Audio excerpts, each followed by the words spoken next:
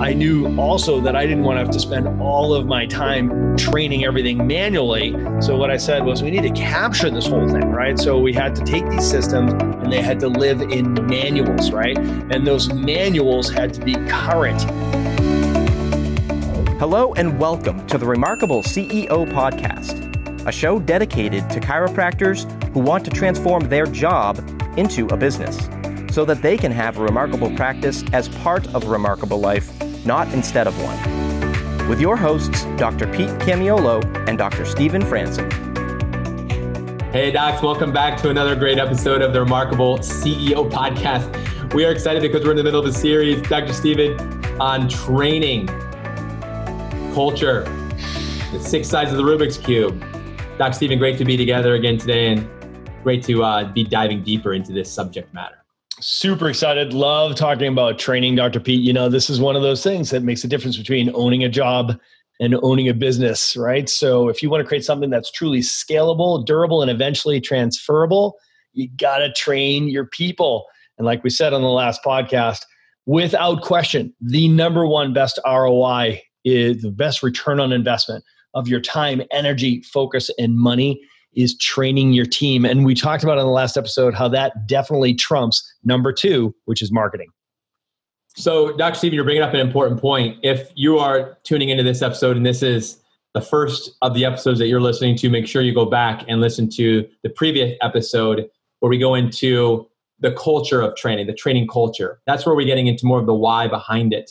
And we drilled down into some very specific elements that you would want to know before we dive into this episode, which is more of the how to execute. So we're gonna bring it down very practically into the tools and the resources, and very practical for you in this training. So make sure you go back and listen to if you have not. If you're a first-time listener to the podcast, this happens to be your first episode. Welcome. Welcome. Yeah, well, you're in the right place. We're just thrilled to be with you. We're again just journeying along with you. That's the most amazing part. We love being chiropractors and we love serving and supporting chiropractors. And this is an amazing way for us to partner with you. And so thank you for being a part of it. And again, if you're a regular listener, again, we just, again, thrilled to have you. So today is the conversation we're continuing again with the premise of that the best investment that you can make is training your team. Like you said, it's the best ROI. So if that's the fact, Dr. Stephen, let's prove that. Okay, so if it's something that's important, then you have to have tools for it. You have to have a system. You have to have a structure. And like I learned early on in chiropractic college, structure enables function. So if we want to have a high functioning practice or remarkable practice as part of remarkable life, and that just can't be talk, we got to walk. What does this look like, Dr. Stephen? So again, let's start diving into the tools. So this boils down to very specific tools and trainings. Yeah. So, Dr. B, I mean, I'll look back at just my own experience with like before I really truly embraced training. Like, so, you know, as I've said in the past, you know, in my first several years in practice, I was that control freak, perfectionist Clydesdale chiropractor. I was like, I wanted to have my hands on everything, not only in everything, but on everything, doing everything. I was doing. And I'm a perfectionist by nature. I just want everything to be perfect, right? Just give it to me. I'll do it. That's the Clydesdale in me, which is I've got a strong work ethic. I'm happy to do it. Just, you know, just put it on my back and I'll carry it, right? So, and that created some level of success for us, but it was wildly unsustainable, right? And it definitely wasn't scalable and it had nothing to do with durability, right? So it was all up to me. And when I say me, I mean the collective me, Camilla and I, right? So it was all on our backs. And we got away with it for a while, but it was clear that it was not going to bring us the life that we wanted, right? So, you know, our premises is about having a remarkable practice as part of a remarkable life, not instead of one. So what I recognized is I had to grow up and I had to go from being this owner operator that was doing everything to becoming the CEO, right? So, and that ultimately meant 2 things. I had to take that job and turn it into a business, and myself, I had to change my own identity. You know, from being that owner operator who's happy to do it all myself so I can control it, it can all be perfect, right? To becoming a CEO who surround myself with A players. And with those A players, I could systematize everything. I could delegate to them. I could train them and I could trust them, right? So if I was going to train them and then trust them, I knew also that I didn't want to have to spend all of my time training everything manually. So what I said was, we need to capture this whole thing, right? So we had to take these systems and they had to live in manuals, right? And those manuals had to be current and they had to include everything. This is what we do. This is how we do it. This is when we do it. This is what we say when we do it, right? So those manuals had to be robust. And we had manuals for each of the domains of the practice: attraction, conversion, and retention. They lived in the operational manuals for the practice for both the doctors, for the DCs, and the CAs, right? So there's the original Remarkable Practice manuals. And then, of course, we committed all of our trainings to video. So we have video modules that are set up to teach every single step of every single process. And then, of course, we organize all of that into a curriculum. And the curriculum lives as the competency checklist. So the competency checklist is where you say, okay, so welcome to the practice to a new hire. Here are all the things that you need to be competent at to be a remarkable CA or a remarkable associate doctor. Here's this list of 60 core competencies that you need to master. And we're going to come alongside you and train you. We're going to equip you, right? So here's your manuals. Here's your modules. Here's your access to what now is the Remarkable Practice Academy. And, we're going to come alongside you and we're going to train together. So here are your competencies. Here's the way this works is we're going to train on this in a linear fashion. We're going to go step by step by step. And as we train together, you're going to get signed off on these things. You're either going to get signed off if you're competent, or we're not going to sign you off and we're going to do it again at the next training until you get it right, which when we sign you off, that means we're going to trust you to do this with a patient, right? Real time. So Dr. Pete, we got to make sure that we equip people.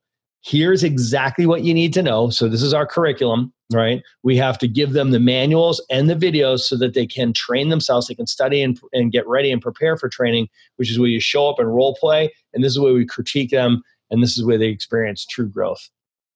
Dr. Stephen, this is so powerful. I'm remembering the film about Ray Kroc and the McDonald's, and it's a terrible example as far as healthy goes. But I remember in that film where they were out on the tennis court and they were drawing the flow of exactly how we could serve the most hamburgers most efficiently with all the people in the kitchen and blah, blah, blah, right? So this is really where this is what training is. I love that scene. It was just a brief scene in the film, but I remember thinking about it. I'm like, man, those guys were kept going over and over and around. How can we make it a little bit better, a little bit better, a little bit better, a little bit better? And they're making these minor tweaks behind the scenes so they could do just a little bit better. They could cut off 7 seconds, 3 seconds off of a person's order to when they receive their order. Like they're thinking about every detail. And they're in the business not of saving lives. They're in the business of feeding people unhealthy food. Okay, so imagine you are in the business of saving lives, and when business is good, everybody wins. You've got to train like that, right? Where you train like lives depend on it because they do. Doctors, come on. We identified in the last episode, there's 3 categories of doctors who are not trained. They either never trained, right? So you never developed the culture because you didn't have the beliefs, the values, or even understanding like the behaviors. We're talking behavioral now, which is these are the tools. You still have to have the belief and the values to implement the tools. So this is the culture is your why. That's your heart. We always talk about heart, head, hands, feet. We can get into the hands and feet. Heart and head have to be engaged. So again, we engage this way, but it always starts high. So docs, if you find yourself listening to this episode and you don't train, or you've stopped training, or you're more of that owner-operator mindset, which actually when you talked about that perfectionist, that Clydesdale that you referenced, you also talked about in one of the previous episodes, I think it was in one of the leadership episodes, we talked about how doctors who are high in philosophy, right? They tend to maybe, bypass some of the values of this because they say, well, my commitment to the principle, that's more important. So let's just do it that way. It's not okay. You can't just bowl past people on a day one and just say, I'm not going to get the empathetic connection. I'm going to bypass that. I'm just going to go right to, here's my recommendations because without interference, you're going to be healthy. So I don't care what's going on with you. Like, here's the truth. That doesn't work like that. It also doesn't work like that with your team. You can't just be like, you stand here and you greet people and you tell them, smile and then tell them this. No. There's a lot more layers to it. And just like a patient needs an empathetic connection, your team members need the empathetic connection. They need to know their why. They need to know the big idea. They need to then know how to deliver it. So we are meeting you right here and saying, hey, you got to have some tools. You don't send somebody to the job without a saw if you're expecting them to cut down trees or an axe. You're like, what are you going to do, push them down? It's like you've got to give people the tools to be able to do the work. We hire A players. We equip A players. This is how it gets more awesome. So Dr. Stephen, I just want to share quick my story too, and then I want to dive into this idea of the curriculum and the competency checklist. There's a lot more to uncover there. So for me, similar to you, grab the thing, throw it on the back, let's climb this mountain. And I realized I was dragging people up a mountain. It was a lot heavier that way.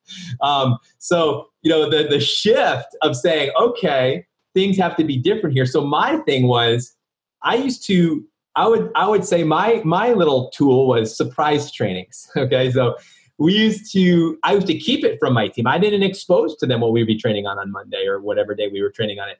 I liked to surprise them. And I thought that was cool. Pop quiz. Everyone loves a good pop quiz. Yeah. And my team would come sweating to the trainings because we had some rules in place. Like we always trained. It was on the schedule. We never compromised. It always happened. And we trained hard and it was the real deal. And I grilled them.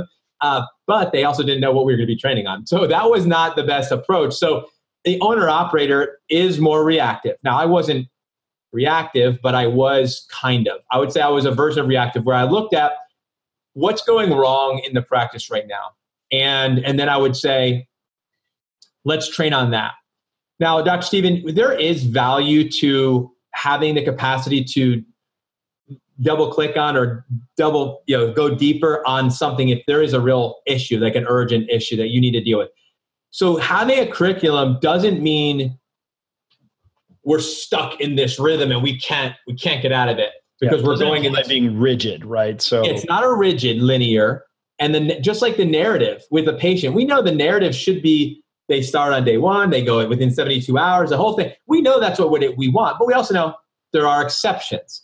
And we as CEOs, and we're not going to get into the exceptions today because that is a whole other training, but the curriculum is built in a linear fashion that goes along the narrative of the patient path, which starts with attraction, goes through the conversion process, and goes through retention, right? So let's dive into this because as a CEO, the attribute of a CEO, the attribute is leadership, right? The leadership attribute is to create clarity, right, for your team. That clarity follows a curriculum.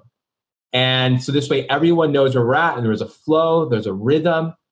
So Dr. Stephen, let's talk about the proactivity that a CEO has to have with following a curriculum and implementing this in the practice. Okay, so Doc, you need to know all the positions on your team, right? So you need to know the core functions of your business, all the positions on your team. Let's say it's a check-in CA, the checkout CA, the tech CA, and the back office CA, for example, which we call the Chica, the Coca, the Tika, and the Boca, right? So each one of those players on your team has a set of responsibilities, right? So they will have their own competency checklist. Now, you might have associate doctors where, let's say you have a business builder associate doctor, and their job is to go out into the community and create new relationships and generate potential new patient leads into the practice, and maybe they're involved in the conversion process. Or you have a caregiver doctor who's in the office, and her job is to take great care of the patients and be a great chiropractor, be a great caregiver, and maybe their emphasis is on building value, creating enduring relationships and connection and retention, right? So you're going to have different job descriptions inside your practice if you're really operating like a business, right? So each one of those job descriptions comes with a set of responsibilities and therefore should have a competency checklist. Like, this is what it takes to be a great back office CA. This is what it takes to be a great check-in CA. So we've got all of those duties delineated, and we have each one of them lives in a competency checklist. So as a CEO, when I'm hiring somebody for my teams, I make sure that I'm very aware that who I'm looking for. If I'm looking for a check-in CA, they're different from a checkout CA. They're different from a tech CA. They're different from a back office CA. So I hire accordingly, right? So that person is going to have a competency checklist that outlines exactly what they need to be trained in. Same thing with an associate doctor. If I know I'm hiring a business builder, they're going to have a different competency checklist than a caregiver would, right? So let's say that I'm hiring a new associate doctor. We're going to start with a competency checklist that delineates 60 competencies. And one of the first things that'll happen during the onboarding of an associate doctor is, here are your 60 competencies. Dr. Pete, if I was hiring you as an associate doctor, number one, I'd be super stoked and wildly blessed. But I'd be bringing to your office and I'd be like, okay, Dr. Pete, I want you to be remarkable. I want you to have the best opportunity to be awesome here, right? So I'm going to come alongside you. I'm going to train you and equip you. This is what it's going to take for you to be awesome. Here, this is your competency checklist. here are the 60 things you need to be awesome at. And we're going to train you. We're going to come alongside you. We're going to equip you. We're going to develop you. You're going to be awesome at these things, right? All you got to do is apply yourself, right? So there's 60 competencies. We're going to get these things trained up on and signed off on over the next 90 days. So let's do the math. The first 30 days, let's do the first 20. The second 30 days, let's do the next 20. And the third 30 days, we're going to do that. So by the end of the quarter, we're going to be signed off on all 60 competencies, right? So what I'm giving them is clarity. This is how you get to be awesome, right? Here's your manual. There's your DC manual. Here's your access to the Remarkable Practice Academy for all your training videos. Here is our office training schedule. You can see that the doctors, we have team meeting on Mondays. We do doctors training on Tuesdays. And then we do team trainings with role playing on Thursdays, right? So it's super clear. He knows exactly what it takes to be remarkable, right? So, and we come alongside them and make sure they have all the tools that they need. Clarity is the greatest accelerator, and the competency checklist creates extreme clarity.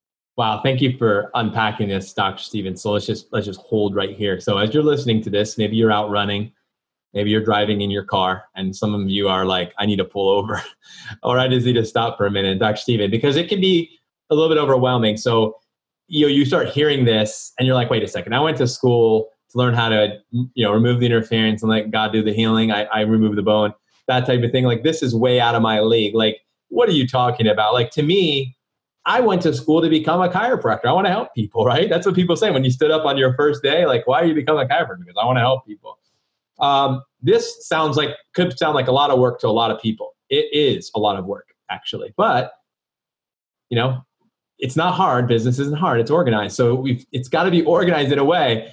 Dr. Steven, a couple things. One, my first thought when you were talking, I'm thinking about what you're saying, by the way, was I was thinking about the football analogy that you've given and the basketball analogy. And I'm like, okay, there's a clear difference between a center or a nose guard and a tailback and a quarterback. There's a clear difference. You could see the difference. You could smell the difference. You could see it. It's so clear. Whether they're on the field or off the field, you could just see it. And here's the deal. But they know what they're supposed to do every single moment of the game and what it looks like when they're not in the game, when they're on the sidelines. They know what they're supposed to be doing, right? Studying film, connecting with their tribe, getting with their coach or their region of the business, like whatever. Then they're back on the field. They know exactly where they're supposed to stand. Imagine like the nose guard center was like out by the wide receiver. Like, dude, we got to go right here by the hash right here where you got to give me the ball. Like, it's just crazy to think about. It's ludicrous, really, when you think about sports. And I have children, small children. You know what we're doing during the week, multiple times a week? Practicing. We go to practice. And we do one game, but multiple practices. Why? Because they're little kids. They need to know. Like, no, you run to first base, not to third base, right? Or you kick the ball to that goal, not our goal. Or you try to, So we know this, but, we're just not building this into our businesses. And we're not getting into the level of detail and depth that we need to. Again, we're in the business of saving lives, folks. You're in the business of saving lives, Doc. And it matters. And your team, they are in the business of saving lives. Remember, each position has a clinical role. Every single position, even if it's an administrative position. We talk about this. So this curriculum of 60, some of you are like, so Dr. Steven, let's help some folks out right here. Because the first thing that's coming to mind is like, I need some help with that, right? I mean, that's literally the first thing that I'm thinking. The majority of listeners are thinking, I need some of that. Like, where do I get something like that? Like, how do I get the help with this? Because we're not going to leave you hanging. So here's my observation, Pete. And I don't think this is a theory. Okay. This is my observation.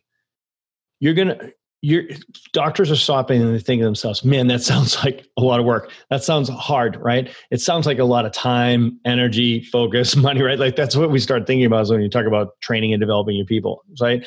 This is my observation. You're spending that time, energy, focus, and money anyway, right? Like look around. Like, is what you're doing right now easy? Right? So aren't you spending a lot of time right now? You're spending the time. The question is the time being spent in the right spot and is it productive? I think what varies is the outcomes.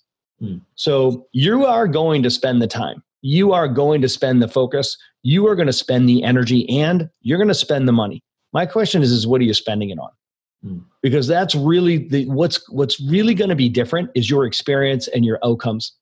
And remember, the people listening to this call right now, you're interested in this call is because you want to make the shift from owning a job to owning a business. Yeah. And you personally want to transform from being the owner-operator to being a CEO. Well, this is how CEOs operate. They look at the landscape of their business. They recognize, they understand the core functions of their business and how they add value to the community. They recognize that the purpose of a business is to solve a problem for another person. They surround themselves with A players who execute A systems, and they invest in A-level training. So ultimately, docs know that the greatest return on investment for you as a business owner for the quality of your life is training your team. Thanks for listening to this episode of the Remarkable CEO Podcast. Remember, what the world needs now is chiropractic, and what chiropractic needs now is more successful chiropractors. If you like this podcast, please subscribe, share with a friend, and leave us a review. And if you'd like to connect with us personally, direct message us on Facebook, LinkedIn, or Instagram. Now go and be remarkable.